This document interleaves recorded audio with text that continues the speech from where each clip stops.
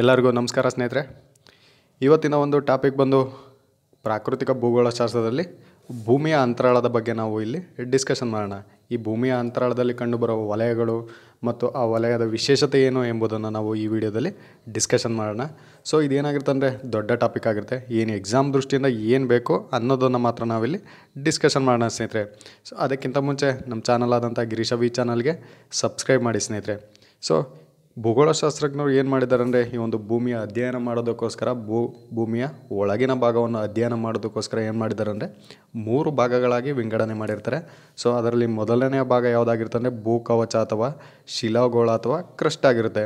So ಎರಡನೇ ಭಾಗ ಯಾವುದಾಗಿರ್ತಾರೆ ಮಿಶ್ರಗೋಳ ಅಥವಾ ಮ್ಯಾಂಟಲ್ ಆಗಿರುತ್ತೆ.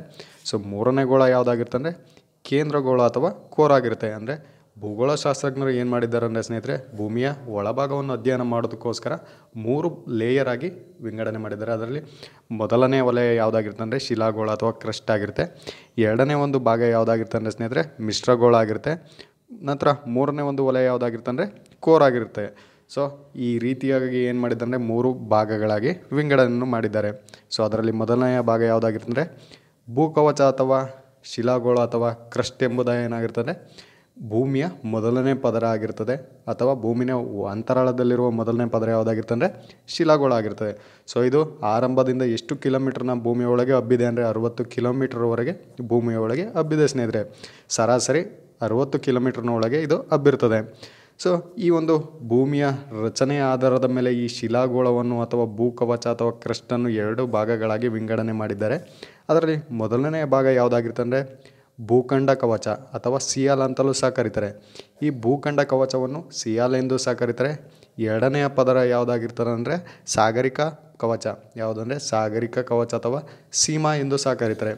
ಈ ಕ್ರಸ್ಟಿನ ಮೊದಲನೆಯ ಭಾಗ ಯಾವುದಾಗಿರ್ತದೆ ಅಂದರೆ ಭೂಖಂಡ ಕವಚ ಅಥವಾ ಸಿಯಾಲ್ ಆಗಿರ್ತದೆ ಸ್ನೇಹಿತರೆ. Very important. ಎರಡನೇ ವಲಯ ಯಾವುದಾಗಿರ್ತದೆ ಅಂದರೆ ಸಾಗರಿಕ ಕವಚ ಅಥವಾ ಸೀಮಾ ಆಗಿರ್ತದೆ. ಈ ಕ್ರಸ್ಟಿನಲ್ಲೇ ಮೊದಲನೇ ಭಾಗ ಯಾವುದಾಗಿರ್ತದೆ ಅಂದರೆ ಸ್ನೇಹಿತರೆ ಭೂಖಂಡ ಕವಚ ಅಥವಾ ಸಿಯಾಲ್ ಆಗಿರುತ್ತೆ. ವೆರಿ ಇಂಪಾರ್ಟೆಂಟ್, ಎಕ್ಸಾಮಲ್ಲಿ ಕೇಳಿದ್ದಾರೆ.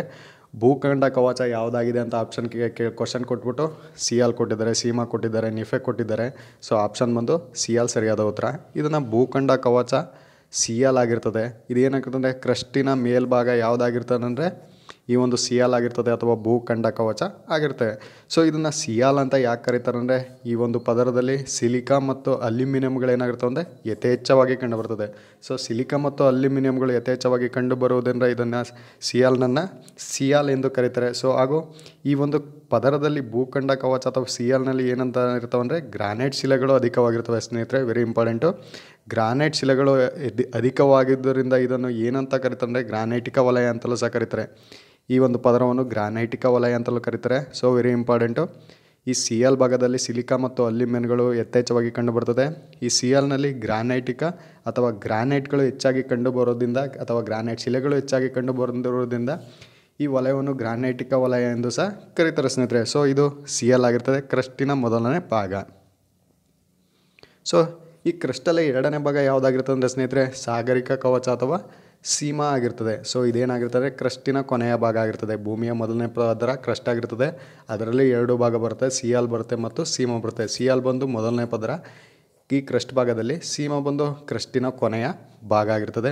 ಸೊ ಇದನ್ನು ಸೀಮಾ ಅಂತ ಯಾಕೆ ಕರೀತಾರೆ ಅಂದರೆ ಸ್ನೇಹಿತರೆ ಈ ಪದರದಲ್ಲಿ ಸಿಲಿಕಾ ಮತ್ತು ಮೆಗ್ನೀಷಿಯಮ್ಗಳು ಯಥೇಚ್ಛವಾಗಿ ಕಂಡುಬರ್ತದೆ. ಈ ಒಂದು ಪದರದಲ್ಲಿ ಸಿಲಿಕಾ ಮತ್ತು ಮೆಗ್ನೀಷಿಯಮ್ಗಳು ಯಥೇಚ್ಛವಾಗಿ ಕಂಡುಬರೋದ್ರಿಂದ ಈ ವಲಯವನ್ನು ಏನಂತ ಕರೀತಾರೆ ಅಂದರೆ ಸೀಮಾ ಎಂದು ಸಹ ಈ ವಲಯವನ್ನು ಕರೀತಾರೆ ಸ್ನೇಹಿತರೆ. ಸೊ ಈ ಒಂದು ಪದರದಲ್ಲಿ ಏನಾಗುತ್ತೆ ಅಂದರೆ ಸಾಗರಿಕ ಭೂಕವಚ ಅಥವಾ ಸೀಮಾ ಎಂಬ ಪದರದಲ್ಲಿ ಬಸಾಲ್ಟ್ ಶಿಲೆಗಳು ಅಧಿಕವಾಗಿದ್ದರಿಂದ ಈ ಪದರವನ್ನು ಬಸಾಲ್ಟಿಕ ಪದರ ಎಂದು ಕರೀತಾರೆ. ವೆರಿ ಇಂಪಾರ್ಟೆಂಟ್ ಸ್ನೇಹಿತರೆ. ಈ ಒಂದು ಸೀಮಾ ಎಂಬ ಪದರದಲ್ಲಿ ಬಸಾಲ್ಟ್ ಶಿಲೆಗಳು ಯಥೇಚ್ಛವಾಗಿ ಕಂಡು ಬರುವುದರಿಂದ ಈ ಪದರವನ್ನು ಬಸಾಲ್ಟಿಕ ಶಿಲಾ ವಲಯ ಎಂದು ಸಹ ಕರೀತಾರೆ. ಗ್ರಾನೈಟಿಕ ವಲಯ ಯಾವುದಾಗಿರುತ್ತೆ ಅಂದರೆ ಸಿಯಾಲ್ ಆಗಿರುತ್ತೆ. ಸೊ ಬಸಾಲ್ಟ್ ವಲಯ ಯಾವುದಾಗಿರುತ್ತೆ ಅಂದರೆ ಸೀಮಾ ಆಗಿರುತ್ತೆ. ಸೊ ಈ ಒಂದು ಕ್ರಸ್ಟ್ ಭಾಗದಲ್ಲಿ 2 ವಿಧಗಳು ಬರ್ತದೆ. ಯಾವುದಂದರೆ ಸಿಯಾಲ್ ಮತ್ತು ಸೀಮಾ ಬರುತ್ತೆ ಸ್ನೇಹಿತರೆ. ಸೊ ಈ ಸಿಯಾಲ್ ಮತ್ತು ಸೀಮಾವನ್ನು ಡಿವೈಡ್ ಮಾಡುವಂಥ ಒಂದು ವಲಯ ಯಾವುದಾಗಿರುತ್ತೆ ಅಂದರೆ ಗ್ರಾನೈಟ್ ವಲಯ ಆಗಿರ್ತದೆ. ಸೊ ಈ ವೆರಿ ಇಂಪಾರ್ಟೆಂಟು. ಸಿಯಾಲ್ ಮತ್ತು ಸೀಮಾವನ್ನು ಡಿವೈಡ್ ಮಾಡುವಂಥ ಒಂದು ರೇಖೆ ಅಥವಾ ವಲಯ ಯಾವುದಾಗಿರುತ್ತೆ ಅಂದರೆ ಗ್ರಾನೈಟ್ ವಲಯ ಆಗಿರುತ್ತೆ ಸ್ನೇಹಿತರೆ. So very important. ನಂತರ ಭೂಮಿಯ ಮೊದಲನೇ ಪದರ ಕ್ರಸ್ಟ್ ಆಗಿರುತ್ತೆ, ಎರಡನೇ ಪದರ ಮ್ಯಾಂಟಲ್ ಆಗಿರುತ್ತೆ. ಈ ಅಥವಾ ಕ್ರಸ್ಟಿನ ಭೂಮಿಯ ಮೊದಲನೇ ಪದರ ಕ್ರಸ್ಟ್ ಆಗಿರುತ್ತೆ, ಎರಡನೇ ಪದರ ಯಾವುದಾಗಿರುತ್ತೆ ಅಂದರೆ ಮಿಶ್ರಗೋಳ ಆಗಿರುತ್ತೆ ಅಥವಾ ಮ್ಯಾಂಟಲ್ ಆಗಿರುತ್ತೆ. ಈ ಎರಡನ್ನು ಡಿವೈಡ್ ಮಾಡುವಂಥ ಒಂದು ವಲಯ ಯಾವುದಾಗಿರುತ್ತೆ ಅಂದರೆ ಮೆಹೆಜೋ ರೇಖೆ ಆಗಿರುತ್ತೆ ಸ್ನೇಹಿತರೆ. ವೆರಿ ಇಂಪಾರ್ಟೆಂಟ್, ಎಕ್ಸಾಮಲ್ಲೆಲ್ಲ ಕೇಳಿದರೆ ಮೆಹೆಜೋ ರೇಖೆ ಆಗಿರುತ್ತೆ. ಮೊದಲನೇ ವಲಯ ಕ್ರಸ್ಟ್ ಆಗಿರುತ್ತೆ, ಎರಡನೇ ವಲಯ ಮಿಶ್ರಗೋಳ ಅಥವಾ ಮ್ಯಾಂಟಲ್ ಆಗಿರುತ್ತೆ. ಈ ಎರಡನ್ನೂ ಡಿವೈಡ್ ಮಾಡುವಂಥ ರೇಖೆ ಯಾವುದಾಗಿರುತ್ತೆ ಅಂದರೆ ಸ್ನೇಹಿತರೆ ಮೆಹೆಜೋ ರೇಖೆ ಆಗಿರುತ್ತೆ. Very important. ಅದೇ ರೀತಿ ಕ್ರಸ್ಟಲ್ಲಿ ಸಿಯಾಲ್ ಮತ್ತು ಸೀಮವನ್ನು ಡಿವೈಡ್ ಮಾಡುವಂಥ ರೇಖೆ ಯಾವುದಾಗಿರುತ್ತೆ ಅಂದರೆ ಸ್ನೇಹಿತರೆ ಕ್ರಾನೈಡ್ ವಲಯ ಆಗಿರುತ್ತೆ. ನೆಕ್ಸ್ಟು ಈ ಕ್ರಸ್ಟ್ ಪದರದಲ್ಲಿ ಯಥೇಚ್ಛವಾಗಿ ಧಾತುಗಳು ಕಂಡುಬರ್ತವೆ, ಲೋಹಗಳು ಕಂಡುಬರ್ತವೆ ಅಂತ ಯಾವುದ್ಯಾವುದು ಅನ್ನೋದಾದರೆ ನೋಡಿದರೆ ಆಮ್ಲಜನಕ ಎಷ್ಟು ಪರ್ಸೆಂಟೇಜ್ ಕಂಡುಬರ್ತದೆ ಅಂದರೆ 47.7% ಕಂಡುಬರ್ತದೆ.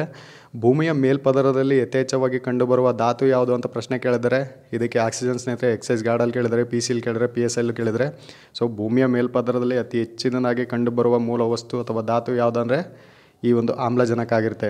ಸೊ ಅದೇ ಕ್ರಸ್ಟಲ್ಲಿ ಕಂಡುಬರುವ ಇನ್ನೊಂದು ಸಿಲಿಕಾನ್ ಕಂಡುಬರುತ್ತೆ. ಸೊ ಇದು 27% ಕಂಡುಬರ್ತದೆ. ಅದೇ ರೀತಿ ಅಲ್ಯೂಮಿನಿಯಂ 8.13% ಕಂಡುಬರುತ್ತೆ. ಕಬ್ಬಿಣ 5.83% ಕಂಡುಬರುತ್ತೆ ಸ್ನೇಹಿತರೆ. ಸೊ ಅದೇ ಇದೆಲ್ಲ ಅದರಲ್ಲಿ ಕಂಡುಬಂದರೆ ಶಿಲಾಗೋಳದಲ್ಲಿ ಕಂಡುಬರ್ತದೆ. ಶಿಲಾಗೋಳ ಅಂದರೆ ಕ್ರಸ್ಟ್ ಪದರ. ಶಿಲಾಗೋಳದಲ್ಲಿ ಅಥವಾ ಕ್ರಸ್ಟ್ ಪದರದಲ್ಲಿ ಇರುವ ಅತಿ ಹೆಚ್ಚು ಇರುವ ಲೋಹ ಯಾವುದು ಅಂದರೆ ಸ್ನೇಹಿತರೆ ಅಲ್ಯೂಮಿನಿಯಂ ಆಗಿರುತ್ತೆ. ಈ ಅಲ್ಯೂಮಿನಿಯಂ ಏನಾಗಿರುತ್ತೆ ಅಂದರೆ ಶಿಲಾಗೋಳದಲ್ಲಿ ಹೆಚ್ಚಾಗಿ ಕಂಡುಬರುವ ಲೋಹ ಯಾವುದಾಗಿರುತ್ತೆ ಅಂದರೆ ಸ್ನೇಹಿತರೆ ಅಲ್ಯೂಮಿನಿಯಂ ಆಗಿರುತ್ತೆ. ನಂತರದಲ್ಲಿ ಶಿಲಾಗೋಳದಲ್ಲಿ ಅತಿ ಹೆಚ್ಚು ಇರುವ ಅಲೋಹ ಯಾವುದಾಗಿರುತ್ತೆ ಅಂದರೆ ಸಿಲಿಕಾನ್ ಆಗಿರುತ್ತೆ. ಸೊ ಒಟ್ಟು ಆ್ಯಾವ್ರೇಜ್ ತಗೊಂಡಾಗ ಒಟ್ಟು ಭೂಮಿಯಲ್ಲಿ ಅತಿ ಹೆಚ್ಚು ಇರುವ ಮೂಲ ವಸ್ತು ಯಾವುದಾಗಿರುತ್ತೆ ಅಂದರೆ ಕಬ್ಬಿಣ ಆಗಿರುತ್ತೆ ಸ್ನೇಹಿತರೆ. ಸೊ ಇಷ್ಟು ಏನಾಗಿರುತ್ತೆ ಅಂದರೆ ಒಂದು ಕ್ರಸ್ಟು ಭೂಮಿಯ ಮೊದಲನೇ ಪದರ ಕ್ರಸ್ಟ್ ಆಗಿರುತ್ತೆ ಅಥವಾ ಭೂ ಕವಚ ಅಥವಾ ಶಿಲಾಗೋಳ ಆಗುತ್ತೆ. ಅದರ ಬಗ್ಗೆ ಒಂದು ಸಣ್ಣ ಮಾಹಿತಿ. ನಂತರ ಭೂಮಿಯ ಎರಡನೇ ಪದರ ಯಾವುದಾಗಿರುತ್ತೆ ಅಂದರೆ ಮಿಶ್ರಗೋಳ ಅಥವಾ ಮ್ಯಾಂಟಲ್ ಆಗಿರುತ್ತೆ ಸ್ನೇಹಿತರೆ. ಸೊ ಈ ಮಿಶ್ರಗೋಳ ಅಥವಾ ಮ್ಯಾಂಟಲ್ನ ಭೂಮಿಯ ಎರಡನೇ ಪದರ ಅಂತ ಕರಿತೀವಿ. ಸೊ ಇದು ಏನಾಗಿರುತ್ತೆ ಅಂದರೆ ಎಷ್ಟು ಕಿಲೋಮೀಟರ್ವರೆಗೆ ಹಬ್ಬಿದೆ ಅಂದರೆ 60 ಕಿಲೋಮೀಟರ್ನ ಹಿಡಿದು 2900 ಕಿಲೋಮೀಟರ್ವರೆಗೆ ಈ ಒಂದು ಮ್ಯಾಂಟಲ್ ಅಥವಾ ಮಿಶ್ರ ಪದರ ಹಬ್ಬಿದೆ ಸ್ನೇಹಿತರೆ. ಸೊ ಈ ವಲಯ ಏನಾಗುತ್ತೆ ಅಂದರೆ ಅತ್ಯಂತ ಉಷ್ಣಾಂಶದಿಂದ ಕೂಡಿರ್ತದೆ. ಯಾಕಂದರೆ ಇಲ್ಲಿ 1500 ಡಿಗ್ರಿ ಸೆಲ್ಸಿಯಸ್ ಉಷ್ಣಾಂಶ ಕಂಡುಬರ್ತದೆ. ಸೊ ಶಿಲೆಗಳೆಲ್ಲ ಏನಾಗಿರ್ತಾವೆ ಅಂದರೆ ಈ ಈಟಿಗೆ ಏನಾಗ್ತಾವೆ ಅಂದರೆ ಶಿಲೆಗಳೆಲ್ಲ ದ್ರವ ರೂಪದಲ್ಲಿ ಶಿಲೆಗಳು ಕಂಡುಬರ್ತದೆ. ಸೊ ಇಲ್ಲಿ ಏನಾಗಿರುತ್ತೆ ಅಂದರೆ ಒಂದು ಮ್ಯಾಂಟಲ್ ಪದರವು ಏನಾಗಿರುತ್ತೆ ಅಂದರೆ ಒಂದು ದ್ರವ ರೂಪದಿಂದ ಕೂಡಿರುವಂಥ ಒಂದು ವಲಯ ಯಾವುದಾಗಿರುತ್ತೆ ಅಂದರೆ ಮ್ಯಾಂಟಲ್ ವಲಯ ಆಗಿರುತ್ತೆ ಸ್ನೇಹಿತರೆ. ಈ ಒಂದು ಮ್ಯಾಂಟಲ್ ವಲಯ ಏನಾಗಿರುತ್ತೆ ಅಂದರೆ ಈ ಮ್ಯಾಂಟಲ್ ವಲಯದಲ್ಲಿ ಹೆಚ್ಚಿನದಾದಂಥ ಸಾಂದ್ರತೆ ಇರ್ತದೆ ಸ್ನೇಹಿತರೆ. ಸಾಂದ್ರತೆ ಅಂದರೆ ಎಷ್ಟು ಇರುತ್ತೆ ಅಂದರೆ ಇಲ್ಲಿ ಈ ಒಂದು ಮ್ಯಾಂಟಲ್ ಪದರ ಅಥವಾ ಮಿಶ್ರಗೋಳದಲ್ಲಿ 3.3 GM ಇಂದ ಅಥವಾ cm³ ಹಿಡಿದು 5.7 GM ಅಥವಾ cm³ ಇಲ್ಲಿ ಒಂದು ಸಾಂದ್ರತೆ ಇರ್ತದೆ. ಸೊ ಮ್ಯಾಂಟಲ್ ಪದರದಲ್ಲಿ ಅತಿ ಹೆಚ್ಚಿನದಾದ ಸಾಂದ್ರತೆ ಇರ್ತದೆ ಸ್ನೇಹಿತರೆ. ಅದೇ ರೀತಿ ಈ ಒಂದು ಮಿಶ್ರಗೋಳ ಅಥವಾ ಮ್ಯಾಂಟಲ್ ಭಾಗವನ್ನು 2 ಭಾಗಗಳಾಗಿ ವಿಂಗಡಣೆ ಮಾಡಿರ್ತಾರೆ. ಅದೇ ರೀತಿ ಕ್ರಸ್ಟನ್ನು ಸಹ 2 ಭಾಗಗಳಾಗಿ ವಿಂಗಡಣೆ ಮಾಡಿದ್ರು. ಅದೇ ರೀತಿ ಮ್ಯಾಂಟಲನ್ನು ಸಹ 2 ಭಾಗಗಳಾಗಿ ವಿಂಗಡಣೆ ಮಾಡಿದ್ದಾರೆ. ಅದರಲ್ಲಿ ಮೊದಲನೇದು ಯಾವುದಂದರೆ ಎಸ್ತೋನೋಸ್ಪಿಯರ್ ಆಗಿರ್ತದೆ, ಎರಡನೇದು ಮೆಸೋಸ್ಪಿಯರ್ ಆಗಿರುತ್ತೆ ಸ್ನೇಹಿತರೆ. ಸೊ ಈ ಎಸ್ತೋನೋಸ್ಪಿಯರ್ ಏನಾಗಿರುತ್ತೆ ಅಂದರೆ ಮ್ಯಾಂಟಲ್ನ ಮೊದಲನೇ ಪದರ ಆಗಿರುತ್ತೆ. ಮ್ಯಾಂಟಲ್ನ ಮೊದಲನೇ ಪದರ ಯಾವುದಾಗಿರುತ್ತೆ ಅಂದರೆ ಎಸ್ತೋನೋಸ್ಪಿಯರ್ ಆಗಿರುತ್ತೆ. ಅದೇ ರೀತಿ ಇದು ಮ್ಯಾಂಟಲ್ನ ಮೊದಲನೇ ಪದರ ಯಾವುದಾದ್ರೆ ಎಸ್ತೋನೋಸ್ಪಿಯರು ಇದೇನಾಗಿರುತ್ತೆ ಅಂದರೆ ಭಾಗಶಃ ಶಿಲಾಪಾಕದಲ್ಲಿ ಇರ್ತದೆ. ಯಾಕಂದರೆ ಅಲ್ಲಿ ಯಥೇಚ್ಛವಾಗಿ ಉಷ್ಣಾಂಶ ಕಂಡು ಬರುವುದರಿಂದ ಶಿಲೆಗಳೆಲ್ಲ ದ್ರವ ರೂಪದಲ್ಲಿ ಇರ್ತದೆ. ಶಿಲೆಗಳೆಲ್ಲ ಕರಗಿ ದ್ರವ ರೂಪದಲ್ಲಿ ಇರ್ತದೆ. ಸೊ ಹಾಗಾಗಿ ಈ ಒಂದು ಎಸ್ತೋನೋಸ್ಪಿಯರಲ್ಲಿ ಏನಾಗಿರ್ತದೆ ಅಂದರೆ ಶಿಲೆಗಳೆಲ್ಲ ದ್ರವ ರೂಪದಲ್ಲಿ ಇರ್ತದೆ. ಈ ಒಂದು ದ್ರವದ ಒಂದು ಭಾಗ ಈ ಎಸ್ತೋನೋಸ್ಪಿಯರ್ ಆಗಿರ್ತದೆ. ಸೊ ಹಾಗಾಗಿ ಏನಾಗುತ್ತೆ ಅಂದರೆ ಭೂಕಂಪನಗಳು ಮತ್ತು ಜ್ವಾಲಾಮುಖಿಗಳು ಉಂಟಾಗುವಂಥ ಒಂದು ಜನ್ಮಸ್ಥಳ ಯಾವುದಾಗಿರುತ್ತೆ ಅಂದರೆ ವೆರಿ ಇಂಪಾರ್ಟೆಂಟು ಎಸ್ತೋನೋಸ್ಪಿಯರ್ ಆಗಿರುತ್ತೆ. ಸೊ ಈ ಭಾಗವನ್ನು ಏನಂತ ಕರೀತಾರೆ ಭೂಕಂಪಗಳ ಉದಯವಾಗುವಂಥ ಒಂದು ವಲಯ ಯಾವುದಾಗಿರುತ್ತೆ ಅಂದರೆ ಈ ಒಂದು ಎಸ್ತೋನೋಸ್ಪಿಯರ್ ಆಗಿರುತ್ತೆ ಸ್ನೇಹಿತರೆ. ನಂತರದ ಮ್ಯಾಂಟಲ್ನ ಎರಡನೇ ಪದರ ಯಾವುದಾಗಿರುತ್ತೆ ಅಂದರೆ ಮೆಸೋಸ್ಪಿಯರ್ ಆಗಿರುತ್ತೆ ಸ್ನೇಹಿತರೆ. ಈ ಮೆಸೋಸ್ಪಿಯರ್ ಏನಾಗಿರುತ್ತೆ ಅಂದರೆ ಒಂದು ಎಸ್ತೋನೋಸ್ಪಿಯರ್ ಹಂಗೆ ದ್ರವ ರೂಪದಲ್ಲಿ ಇರೋದಿಲ್ಲ. ಇಲ್ಲಿ ಏನಾಗಿರುತ್ತೆ ಅಂದರೆ ಘನ ರೂಪದಲ್ಲಿ ಇರ್ತವೆ. ಈ ಶಿಲೆಗಳಲ್ಲಿ ಏನಾಗಿರ್ತವೆ ಅಂದರೆ ಮೆಸೋಸ್ಪಿಯರಲ್ಲಿ ಘನ ರೂಪದಲ್ಲಿ ಕಂಡುಬರ್ತದೆ ಸ್ನೇಹಿತರೆ. ಅದೇ ಭೂಮಿಯ ಎರಡನೇ ಪದರ ಮ್ಯಾಂಟಲ್ ಆಗಿರುತ್ತೆ. ಇದನ್ನು 2 ಡಿವೈಡ್ ಮಾಡ್ತಾರೆ, ಒಂದು ಎಸ್ತೋನೋಸ್ಪಿಯರ್ ಮತ್ತು ಮೆಸೋಸ್ಪಿಯರ್ ಎಂದು. ಸೊ ಈ ಎಸ್ತೋನೋಸ್ಪಿಯರ್ ಮತ್ತು ಮೆಸೋಸ್ಪಿಯರನ್ನು ಡಿವೈಡ್ ಮಾಡುವಂಥ ಒಂದು ವಲಯ ಯಾವುದಾಗಿರುತ್ತೆ ಅಂದರೆ ಒಂದು ವೆರಿ ಇಂಪಾರ್ಟೆಂಟು ರೆಪಿಟ್ಟಿ ವಲಯ. ಈ ರೆಪಿಟ್ಟಿ ವಲಯವು ಎಸ್ತೋನೋಸ್ಪಿಯರ್ ಮತ್ತು ಮೆಸೋಸ್ಪಿಯರನ್ನು ಡಿವೈಡ್ ಮಾಡುವಂಥ ವಲಯ ಇದು ಆಗಿರ್ತದೆ ಸ್ನೇಹಿತರೆ. ಸೊ ಭೂಮಿಯ ಎರಡನೇ ಪದರ ಮ್ಯಾಂಟಲ್ ಆಗಿರ್ತದೆ. ಭೂಮಿಯ ಮೂರನೇ ಪದರ ಕೋರ್ ಆಗಿರುತ್ತೆ ಸ್ನೇಹಿತರೆ. ಭೂಮಿಯ ಮೂರನೇ ಪದರ ಯಾವುದಾಗಿರುತ್ತೆ ಅಂದರೆ ಕೋರ್ ಆಗಿರ್ತದೆ. ಇದನ್ನು ಕೇಂದ್ರಗೋಳ ಅಂತಲೂ ಸಹ ಕರೀತಾರೆ. ಈ ಒಂದು ಮ್ಯಾಂಟಲ್ ಮತ್ತು ಭೂಮಿಯ ಮೂರನೇ ಪದರ ಕೋರ್ ಅಥವಾ ಕೇಂದ್ರಗೋಳವನ್ನು ಡಿವೈಡ್ ಮಾಡುವಂಥ ವಲಯ ಯಾವುದಾಗಿರ್ತದೆ ಅಂದರೆ ಸ್ನೇಹಿತರೆ ವೆರಿ ಇಂಪಾರ್ಟೆಂಟ್ ಎಕ್ಸಾಮಲ್ಲೆಲ್ಲ ಕೇಳಿದ್ದಾರೆ. ಗುಟೆನ್ಬರ್ಗ್ ರೇಖೆ, ಗುಟೆನ್ಬರ್ಗ್ ರೇಖೆ ಅಥವಾ ಓಲ್ಡ್ಹ್ಯಾಮ್ ವಲಯ ಅಥವಾ ರೇಖೆ ಎಂದು ಸಹ ಕರೀತಾರೆ. ಮಧ್ಯಗೋಳ ಮತ್ತು ಕೊನೆಯ ಗೋಳ ಅಥವಾ ಕೇಂದ್ರಗೋಳವನ್ನು ಡಿವೈಡ್ ಮಾಡುವಂಥ ಒಂದು ವಲಯ ಯಾವುದಾಗಿರುತ್ತೆ ಅಂದರೆ ಗುಟೆನ್ಬರ್ಗ್ ವಲಯ ಅಥವಾ ಓಲ್ಡ್ಹ್ಯಾಮ್ ವಲಯ ಆಗಿರ್ತದೆ ಸ್ನೇಹಿತರೆ ಇದು ವೆರಿ ಇಂಪಾರ್ಟೆಂಟು, ಎಕ್ಸಾಮಲ್ಲಿ ಕೇಳಿದ್ದಾರೆ. ಸೊ ಇದೊಂದು ಡಿವೈಡ್ ಮಾಡುವಂಥ ರೇಖೆ ಆಗಿರುತ್ತೆ. ಅದೇ ರೀತಿ ಕ್ರಸ್ಟ್ ಮತ್ತು ಮ್ಯಾಂಟಲನ್ನು ಡಿವೈಡ್ ಮಾಡುವಂಥ ರೇಖೆ ಯಾವುದಾಗಿರುತ್ತೆ ಅಂದರೆ ಮೆಹೆಜೋರ್ ರೇಖೆ ಆಗಿರ್ತದೆ. ಅದೇ ರೀತಿ ಮ್ಯಾಂಟಲ್ ಮತ್ತು ಕೋರನ್ನು ಡಿವೈಡ್ ಮಾಡುವಂಥ ರೇಖೆ ಯಾವುದಾಗಿರ್ತದೆ ಅಂದರೆ ಗುಟೆನ್ಬರ್ಗ್ ವಲಯ ಅಥವಾ ಓಲ್ಡ್ಹ್ಯಾಮ್ ರೇಖೆ ಆಗಿರ್ತದೆ ಸ್ನೇಹಿತರೆ. ಅದೇ ರೀತಿ ಕ್ರಸ್ಟಲ್ಲಿ 2 ಭಾಗ ಕಂಡುಬರ್ತದೆ, ಸಿಯಲ್ ಮತ್ತು ಸೀಮಾ ಕಂಡುಬರ್ತದೆ. ಸಿಯಲ್ ಮತ್ತು ಸೀಮಾವನ್ನು ಡಿವೈಡ್ ಮಾಡುವಂಥ ರೇಖೆ ಯಾವುದಾಗಿರುತ್ತೆ ಅಂದರೆ ಕ್ರಾನೈಡ್ ವಲಯ ಆಗಿರುತ್ತೆ. ಅದೇ ರೀತಿ ಈ ಒಂದು ಮಧ್ಯಗೋಳ ಅಥವಾ ಮ್ಯಾಂಟಲ್ನಲ್ಲಿ ಏನಾಗಿರ್ತದೆ ಅಂದರೆ ಮಿಶ್ರಗೋಳ ಅಥವಾ ಮಿಶ್ರಗೋಳ ಇರುತ್ತೆ. ಇದರಲ್ಲಿ 2 ಭಾಗ ಬರ್ತದೆ, ಈಸ್ಟರ್ನೋಸ್ಫಿಯರ್ ಮೀಸೋಸ್ಫಿಯರ್ ಬರುತ್ತೆ. ಇವೆರಡನ್ನು ಡಿವೈಡ್ ಮಾಡುವಂಥ ರೇಖೆ ಯಾವುದಾಗಿರುತ್ತೆ ಅಂದರೆ ರೆಪಿಟ್ಟಿ ರೇಖೆ ಆಗಿರುತ್ತೆ ಸ್ನೇಹಿತರೆ. ವೆರಿ ಇಂಪಾರ್ಟೆಂಟ್ ಸ್ನೇಹಿತರೆ. ನೆಕ್ಸ್ಟು ಭೂಮಿಯ ಪದರಗಳಲ್ಲಿ ಕೊನೆಯ ಭಾಗ ಯಾವುದಾಗಿರುತ್ತೆ ಅಂದರೆ ಕೇಂದ್ರಗೋಳ ಆಗಿರ್ತದೆ ಅಥವಾ ಕೋರ್ ಎಂದು ಸಹ ಕರೆಯಲಾಗ್ತದೆ. ಸೊ ಇದೇನಾಗ್ತದೆ ಭೂಮಿಯ ಥರ ಒಳಗೋಳ ಆಗಿರ್ತದೆ ಅಥವಾ ಕೊನೆಯ ಗೋಳನ್ನು ಸಹ ಆಗಿರ್ತದೆ. ಸೊ ಇದು ಎಷ್ಟು ಕಿಲೋಮೀಟ್ರ್ವರೆಗೂ ಹಬ್ಬಿರ್ತದೆ ಅಂದರೆ 2900 ಕಿಲೋಮೀಟ್ರಿಂದ ಹಿಡಿದು 6378 ಕಿಲೋಮೀಟರ್ವರೆಗೆ ಈ ಕೋರು ಅಥವಾ ಕೇಂದ್ರಗೋಳ ಹಬ್ಬಿರ್ತದೆ ಸ್ನೇಹಿತರೆ. ಈ ಒಂದು ವಲಯವನ್ನು ಏನಂತ ಕರೀತಾರೆ ಅಂದರೆ ನಿಫೆ ಅಂತಲೂ ಕರೀತಾರೆ. ಕೇಂದ್ರಗೋಳದಲ್ಲಿ ಅಥವಾ ಕೋರ್ನಲ್ಲಿ ಕಂಡುಬರುವ ವಲಯವನ್ನು ನಿಫೆ ಅಂತ ಕರೀತಾರೆ. ಯಾಕಂದರೆ ನಿಕ್ಕಲ್ ಮತ್ತು ಫೆರಸ್ ಕಬ್ಬಿಣ ಯಥೇಚ್ಛವಾಗಿ ಕಂಡುಬರುವಂಥ ವಲಯ ಆಗಿದ್ದರಿಂದ ಈ ವಲಯವನ್ನು ನಿಫೆ ಎಂದು ಸಹ ಕರೆಯಲಾಗ್ತದೆ ಸ್ನೇಹಿತರೆ. ಸೊ ಇದನ್ನು ಕೇಂದ್ರಗೋಳ ಅಂತ ಕರೀತಾರೆ ಅಥವಾ ನಿಫೆ ಅಂತಲೂ ಕರೀತಾರೆ ಸ್ನೇಹಿತರೆ, ಅಥವಾ ಕೋರ್ ಎಂದು ಸಹ ಕರೀತಾರೆ. ಸೊ ಈ ಕ್ರಸ್ಟಲ್ಲೂ 2 ಭಾಗಗಳು ಬರ್ತದೆ, ಮ್ಯಾಂಟಲಲ್ಲೂ 2 ಭಾಗಗಳು ಬರ್ತದೆ, ಕೋರಲ್ಲೂ ಸಹ 2 ಭಾಗ ಬರ್ತದೆ. ಹೊರ ಕೇಂದ್ರಗೋಳ ಮತ್ತು ಒಳ ಕೇಂದ್ರಗೋಳ ಎಂದ 2 ಭಾಗಗಳು ಬರ್ತದೆ. ಸೊ ಈ ಭಾಗವನ್ನು 2 ಡಿವೈಡ್ ಮಾಡುವಂಥ ರೇಖೆ ಯಾವುದಾಗಿರುತ್ತೆ ಅಂದರೆ ಲೆಹಮನ್ ರೇಖೆ. ಲೆಹಮನ್ ರೇಖೆ ಎಲ್ಲಿ ಕಂಡು ಬರ್ತದೆ ಅಂದರೆ ಒಂದು ಕೋರಲ್ಲಿ ಕಂಡು ಬರುವಂಥ ಒಂದು ವಲಯ ಆಗಿರ್ತದೆ ಸ್ನೇಹಿತರೆ. ಸೊ ಸ್ನೇಹಿತರೆ ಇಷ್ಟು ಮಾಹಿತಿ ಏನಾಗುತ್ತೆ ಅಂದರೆ ಭೂಮಿಯ ಅಂತರಾಳದ ಬಗ್ಗೆ ಮಾಹಿತಿ ಆಗುತ್ತೆ. ಒಂದು ಸಣ್ಣ ಮಾಹಿತಿ ಆಗುತ್ತೆ ಅಂದರೆ ಎಕ್ಸಾಮ್ ದೃಷ್ಟಿಯಿಂದ ಏನು ಮಾಹಿತಿ ಬೇಕೋ ಆ ಮಾಹಿತಿನ ನಾನು ಇಲ್ಲಿ ನೀಡಿದ್ದೀನಿ. ಅದನ್ನು ಒಂದು ಡಯಾಗ್ರಾಮಲ್ಲಿ ನೋಡೋದಾರೆ ಸ್ನೇಹಿತರೆ. ನೋಡಿ ಸ್ನೇಹಿತರೆ, ಇದೇನಾಗುತ್ತೆ ಭೂಮಿಯ ಪದರಗಳು ಅಂದರೆ ಭೂಮಿಯ ಮೊದಲನೇ ಪದರ ಕ್ರಸ್ಟು, 2ನೇ ಪದರ ಮ್ಯಾಂಟಲ್ಲು, 3ನೇ ಪದರ ಏನಾಗುತ್ತೆ ಅಂದರೆ ಕೋರ್ ಆಗಿರುತ್ತೆ.